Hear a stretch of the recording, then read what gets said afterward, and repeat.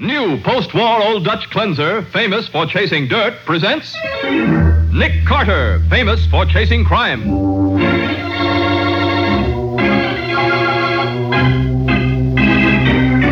Every week at this time, two great names are joined as new post-war Old Dutch cleanser brings you one of the most resourceful and daring characters in all detective fiction, Nick Carter, Master Detective.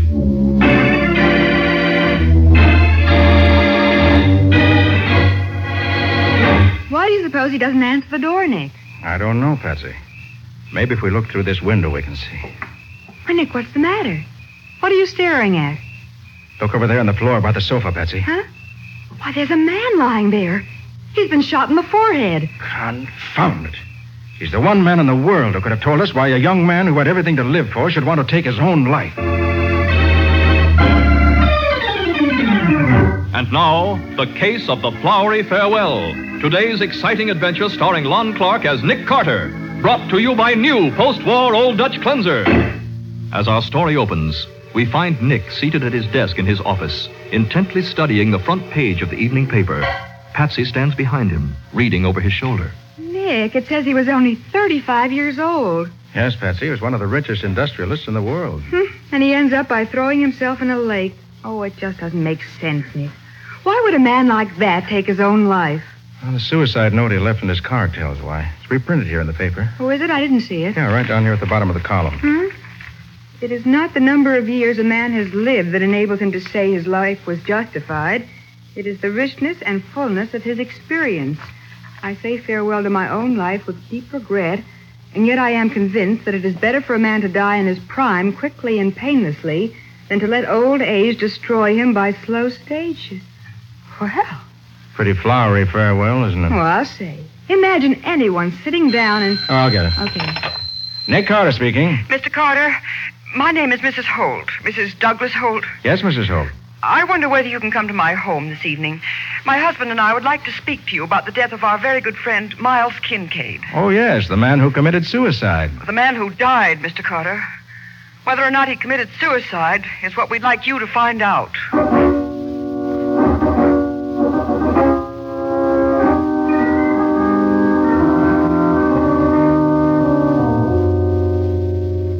Well, so far, Mrs. Holt, I'm afraid you haven't given me any really solid grounds for your suspicions that Kincaid didn't kill himself. But, Mr. Carter, Miles had everything in the world to live for. He was rich, famous, and happy. Well, according to his note, he wanted his life to end at the peak of his success. Yes, but what about his call to me yesterday? He said he had plane reservations and was leaving for Florida very soon. My wife checked on that, Mr. Carter. It's true. As if he were going to commit suicide today, why would he make arrangements for a trip at a future date? Let me ask you this. You're implying that Kincaid was murdered. But do you know of anyone who would have any reason to kill him? Well, no, I don't. How about you, Mr. Holt? No, I can't think of anyone. And yet you both knew him well, didn't you? Oh, yes. In fact, well, Miles and I had quite a crush on each other a good many years ago. That was before he introduced me to Douglas. He and I were partners at that time. We had a little organization that we called Inventors Incorporated. We broke up after a while, but we never lost touch with each other. And in all these years, he made no serious enemies? Well, of course, he might have, without our knowing it. Well, it still doesn't add up to murder, does it, Nick? No, not to me. Then you won't investigate this matter for us, Mr. Carter? Oh, I didn't say that, Mr. Holt. Oh, I wish you would, Mr. Carter. I just know something's wrong somewhere. I've got an intuition about it. Very well, Mrs. Holt. I have a lot of faith in a woman's intuition. If there has been a murder, I promise you I'll find it out before the night is over.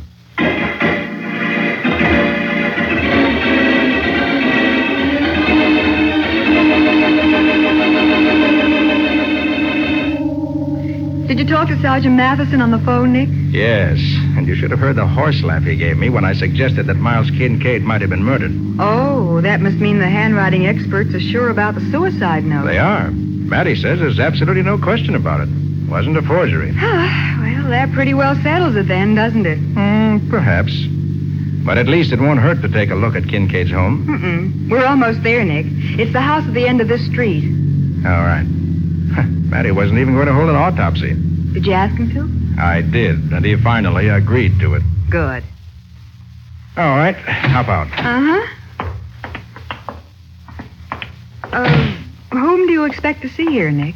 Kincaid's valet, A man named Harry Otis. Oh. Holt says he was probably the last man to see Kincaid alive. Yeah, but do you think you... What was that, Nick? Somebody moaning. Someone in pain. It came from those bushes by the side of the porch. Yeah, come on. There he is, Nick, lying in the bushes. All right, give me a hand, Patsy. Yeah. Pull him out. Yeah. Watch out for that branch. Okay. There, that does it. My head. Yeah, what happened to you? Who are you? Nick Carter, private investigator. Who are you? Harry Otis. I was Mr. Kincaid's valet, sir. Well, what happened to you? Someone rang the doorbell a few minutes ago. I opened the door, but there was no one there, so I stepped out on the porch. That's all I remember. He must have been slugged from behind, Nick. Yeah, come on. Where are we going? Whoever slugged him may have wanted to get into the house. Could still be there. Okay, Nick. If Miles Kincaid committed suicide, Nick, what's this all about? Your guess is as good as mine, Patsy. The front door is open. Don't make any noise. No one in the living room. Would he have gone upstairs? Wait a minute. Listen. Nick, it's someone moving around. Right. Behind that closed door over there. Let's drop in on him. Unexpectedly. Right. Oh, confound it. Is the door locked, Nick? Yes. Oh. Guess we'll have to announce ourselves after all. Open up. Open this door. They're firing through the door. Not hurt, are you? No, but it was awful close, Nick. Oh, it's all quiet in there now. Afraid he's giving us the slip. That gunfire was probably intended to cover his getaway. What are we going to do? Only one thing to do. Shoot the lock off. Stand back. Yeah. There. Oh, Nick, he must have gone out that open window. Yeah, no use going after him in the dark. Oh, shucks. Oh, will you look at this room? It must have been Kincaid's study. Well, it's a mess now. A friend tore it apart. Every drawer, every What file. could he have been after? I don't know. But there is one thing I do know. What's that, Nick? As of now, I'm definitely interested in how Miles Kincaid really died.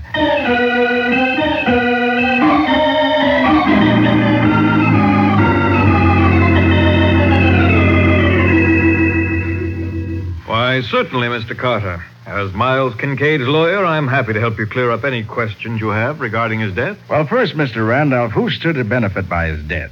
Well, all of his wealth is to be divided among various foundations and charitable institutions. What? He left no private bequest whatsoever? Only a comparatively small one to Melvin Dudley. Melvin Dudley. That's the publisher, isn't it? Yes. Miles had arranged with Dudley to publish his memoirs, and he left a few $1,000s to cover the cost. Then Kincaid was writing his memoirs at the time of his death. He practically finished them, though that fact wasn't commonly known. I see. But what about all his property holdings? He must have had an enormous estate. Not anymore. He'd sold everything in the past year, converted it all into cash. There's just one piece of land that he held on to. Oh, where's that? Over in the poorer section of town, on Montrose Avenue. That's to be sold at auction now that he's dead. But I don't understand, Randolph. Why on earth would he have disposed of all his possessions at the age of 35? You'd almost think he knew he was going to die. He did, Miss Bowen. What? He and his personal physician and I were the only ones who were in on his secret. What secret? Mr. Carter, in 6 weeks, Miles Kincaid would have been dead of heart trouble.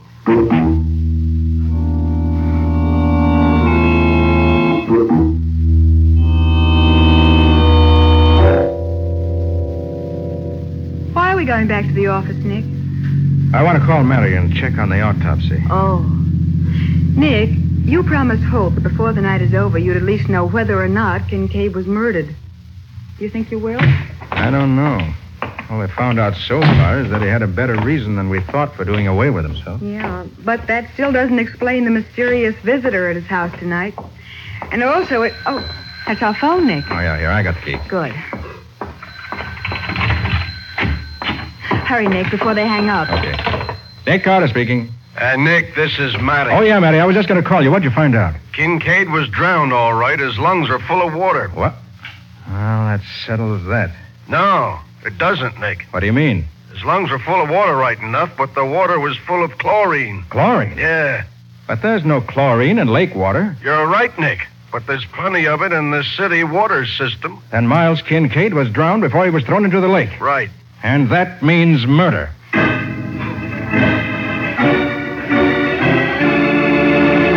Well, Now, Nick knows at last that the wealthy young industrialist did not die by his own hand. But why Miles Kincaid left a suicide note, or why anyone would want to kill a man who was doomed to die from heart trouble within 6 weeks, are questions that are still unanswered. We'll continue this baffling adventure in just a moment.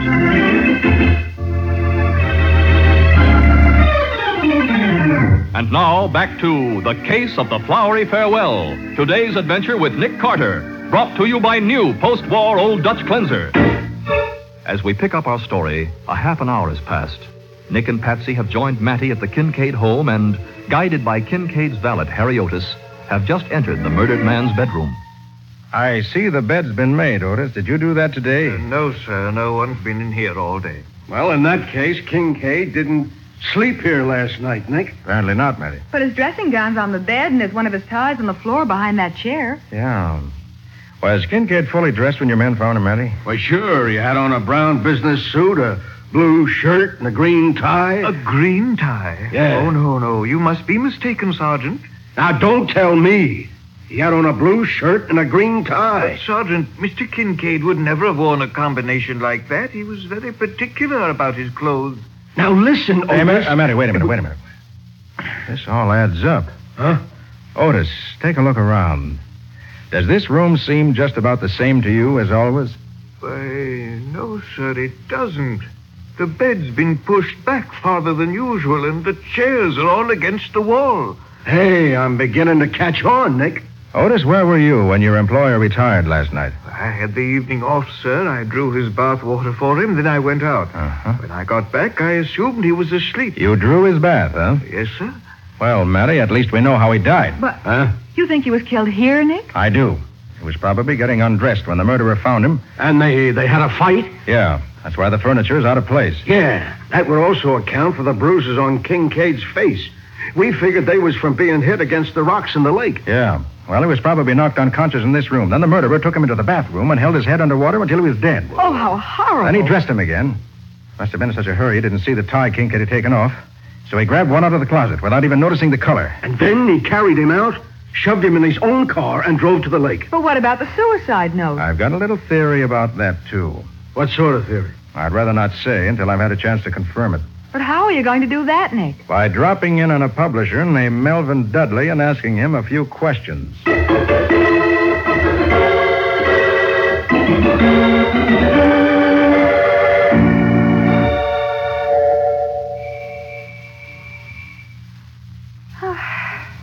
I guess there's no one home. Yeah, there must be, Patsy. I saw a light at the side of the house. Well, let's go around the side porch and take a look in the room where the light is. Uh-huh. Okay, Nick. No use wasting time. No. Here, Nick.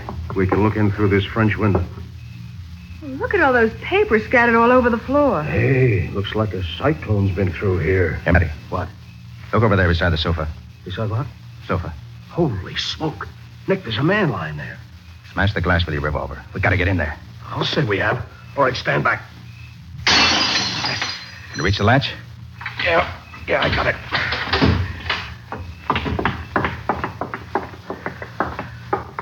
Holy smoke. Look at this guy, Nick. Yeah. Shot through the head. That's Melvin Dudley, Nick. I've seen his picture in the paper. Well, you'll see it again tomorrow, Patsy, all over the front page. Hey, Mattie. Yeah, Nick. Those papers on the floor. Huh? Ever seen any just like them? What? Yeah, sure. They're the same kind of paper, the same handwriting as the suicide note. What I figured. And look, here's a typewritten letter among them. Huh? To Melvin Dudley from Miles Kincaid. What's it say, Nick? I'm enclosing the manuscript of my memoirs. Everything is here except the foreword, which I'm working on now. Well, there's the answer to your suicide note, Mattie. What do you mean? It was written by Miles Kincaid, but it wasn't intended as a suicide note. Then what was it, Nick? A page from the foreword to his memoirs. The murderer stole it last night from Kincaid's house and planted it in Kincaid's car as a suicide note. Oh, no wonder it sounded so flowery. We're up against a smart operator, Nick. Plenty smart, Mattie. But he's made one big mistake. Huh? When he killed Melvin Dudley, he should have taken those memoirs with him.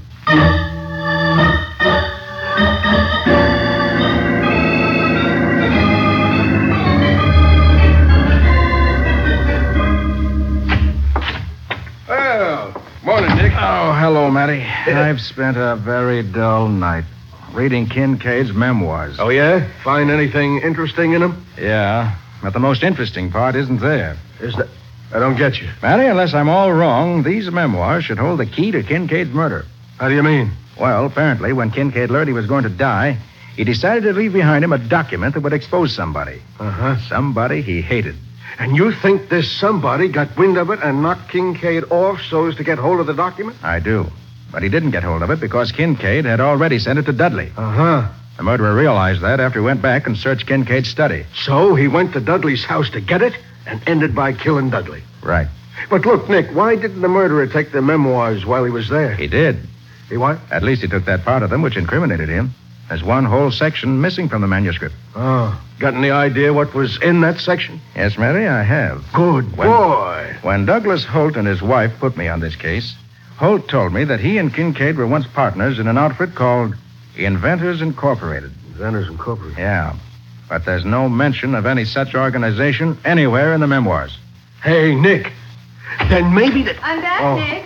Oh, hello, Sergeant. Oh, hi, Patsy. Yeah, what did you find at the newspaper morgue, Patsy? You got any dope on Kincaid's background? Plenty, Nick. And about that company called Inventors Incorporated. There's Yeah? something funny about that. Funny? In what way? Why, there was a third partner. Third partner? Uh-huh. Who was he? A man named Peter Jarrett. Peter Jarrett. Mm-hmm. No mention of him in the memoirs either. Hey, Nick, are you thinking this Jarrett guy might be our man? I don't know about that, Matty. But I am thinking that it's strange that Holt and his wife didn't tell me about this Peter Jarrett. I wonder why.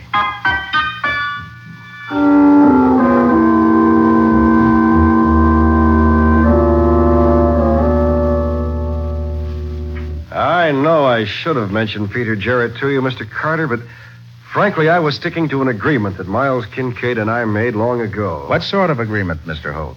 To cover up for Jarrett in spite of the raw deal he gave us. Oh, he gave you a raw deal? He certainly did.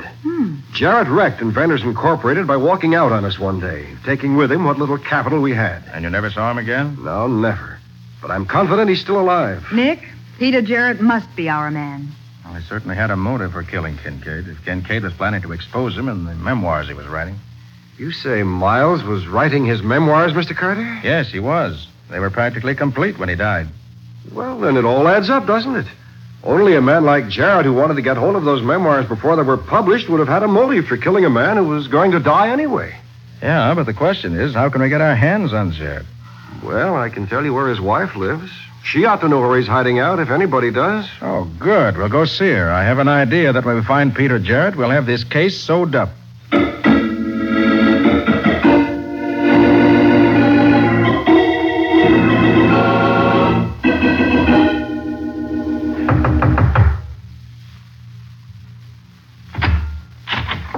Yeah? What do you want? Are you Mrs. Jarrett? What's it to you? I'm Nick Carter, private investigator. A dick, huh? You get out of here. Now, just a moment, Mrs. Jarrett. I said, get out. Mrs. Jarrett, don't do that. Put that gun away, please. You come one step closer and I'll start shooting. So help me. I don't think you're going to shoot anyone You with that get gun. away from me. I'll You- take it. Why, you... And the next time you want to fire a gun, Mrs. Jarrett, remember to lift the safety catch. Nice going, Nick. Pretty darn smart, ain't you? Now, perhaps you better talk to us. I ain't talking to no cops. Why not? 'Cause I'm sick of you guys. You've been hounding me for 10 years, ever since Pete disappeared. You wouldn't know where your husband is, would you? Are you crazy? I wouldn't be living like this if I knew. Him with all that dough. When did you see him last? I ain't seen him since the day he went to work and didn't come home. And where was your husband working the day he disappeared? He was working over at that house on Montrose Avenue. Montrose Avenue? Why, that's the one piece of property that Miles Kincaid held on to after he sold everything else. Yeah. Well, thank you, Mrs. Jarrett. I'm very grateful to you. What? I didn't do nothing for you. Oh, yes, you did. You just gave me the last piece of a very complicated jigsaw puzzle.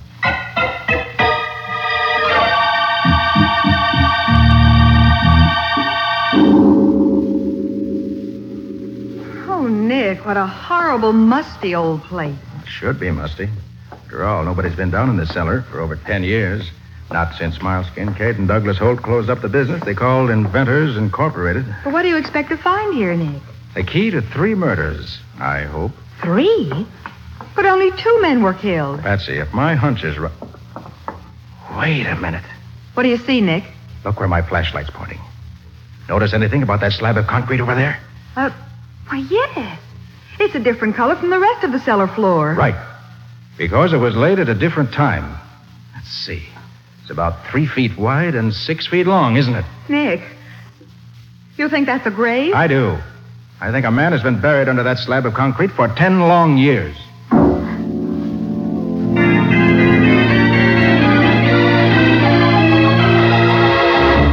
Patsy stares at the circle of light from Nick's flashlight. Who is buried in the musty cellar on Montrose Avenue, and what bearing his death has on the murders of Miles Kincaid and Melvin Dudley, we'll find out in just a moment.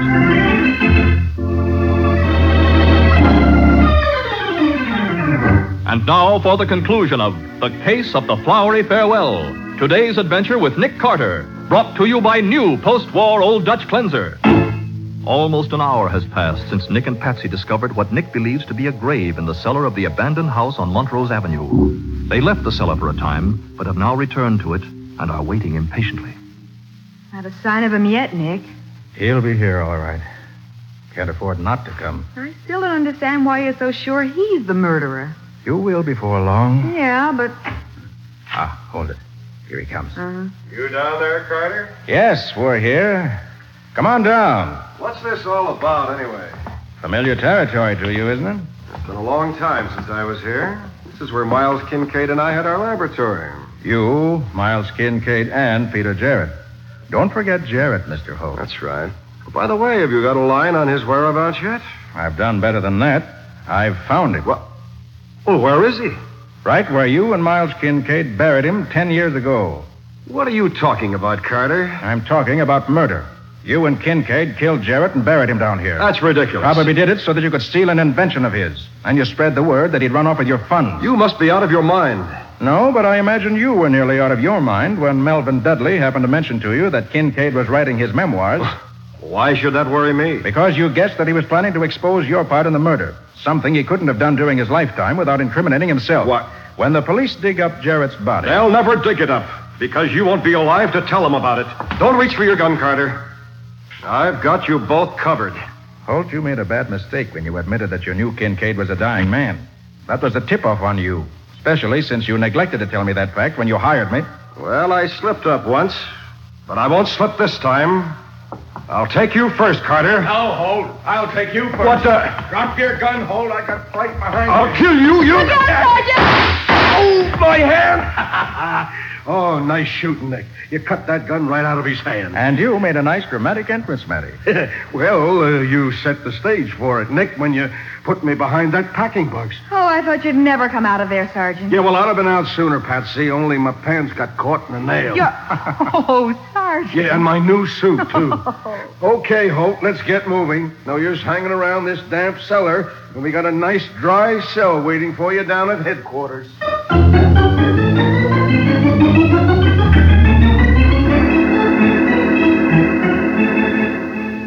Then Jarrett's body was buried in the cellar, Nick. Yes, Patsy. And the case is closed. Not quite, Nick Carter. Not until you've told me how Holt found out that Kincaid was dying of heart trouble. Well, according to the statement Holt gave Matty down at headquarters, Kincaid told him. He did? Mm-hmm. When Holt went to inquire about the memoirs, Kincaid gloated that he'd be dead in 6 weeks, and that everybody would know that Holt was a murderer. But why on earth did Kincaid want to expose Holt? Patsy, don't you remember what Mrs. Holt told us? That she used to go with Kincaid? Well, Kincaid never forgave Holt for taking her away from him. Oh, I get it. He couldn't get even with Holt until after he himself was dead. That's right. Yeah, but I can't understand why Holt brought you in on this case. He didn't. His wife did. What? You mean it was her idea to hire you? Sure. She knew nothing about the murder of Peter Jarrett, and she had no idea that Holt had killed Kincaid. She just didn't believe that Kincaid had killed himself. Mm-hmm. And when she wanted to call you, her husband had to agree with her so she wouldn't get suspicious of him. That's it. Oh, brother. When you walked into that house and took the case, it must have been life's darkest moment for Douglas Holt. The darkest so far, Patsy. But the state is planning an even darker moment for him in the very near future.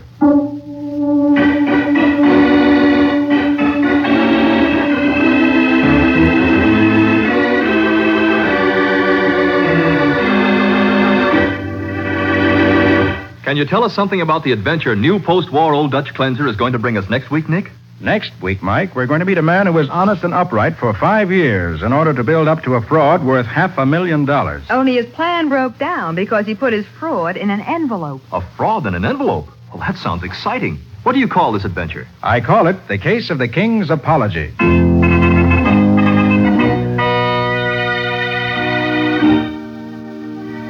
Friends, this is Nick Carter again. And I'd like to take this opportunity on behalf of the Cudahy Packing Company to salute the 49th Annual Convention of the National Association of Retail Grocers, which begins today in Atlantic City. The independent retail grocer is your good neighbor, bringing you fine foods from all parts of the nation and of the world. So let's all doff our hats to this very important businessman, the independent retail grocer.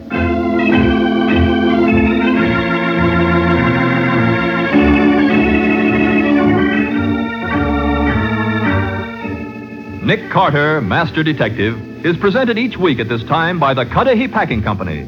It is produced and directed by Jock McGregor and is copyrighted by Street and Smith Publications Incorporated. Charlotte Manson is featured as Patsy. Ed Latimer plays Matty. Today's script was written by Lou Schofield and Ken Pettis. Original music is played by Henry Silverne. This program is fictional, and any resemblance to actual persons, living or dead, is purely coincidental. This is Michael Fitzmaurice saying, when minutes count, use new post-war Old Dutch Cleanser.